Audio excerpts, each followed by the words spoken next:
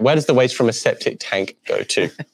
That screen is tiny. We need to get that one replaced. That's a real good test. Okay, right. Okay. Probably there's two answers to this question, so I'll quickly cover both.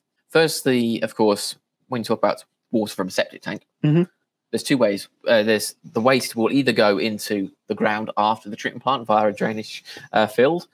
So that will generally be the effluent water at the top of the tank. So septic tanks are usually gravity-fed solutions where the water remains static in the tank. So water discharge will go into our drainage field where you need to have the percolation rate from the soil to treat it that stage further.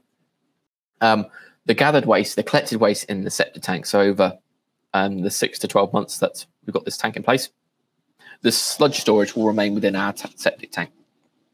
Of course, that needs to be emptied out, otherwise it's going to get very, very high in our tank. So it's important to have a basically de-sludging company to come in, empty that solid waste out of the tank to take off to municipal treatment works.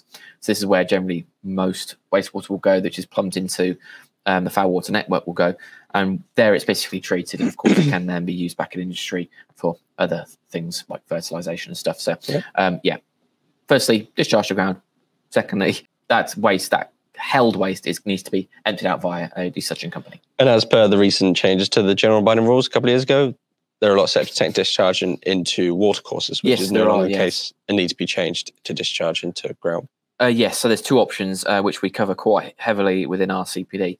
If someone's got an existing septic tank, as you say, going into a water course, either they implement a drainage field off the back of that septic tank so it's going into ground.